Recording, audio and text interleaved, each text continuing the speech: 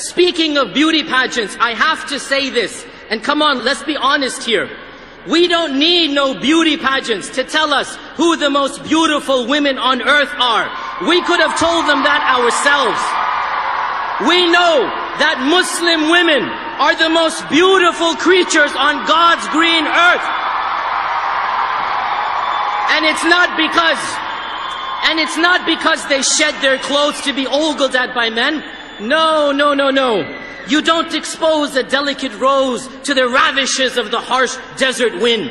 Our sisters are the most beautiful because they value their beauty, because they protect their modesty, because they guard their chastity. All Muslim women are beautiful because they are Muslim. And a message to my dear sisters in Islam, make sure that you stick to your noble Islamic ideals, because you are the last representatives of true femininity on earth.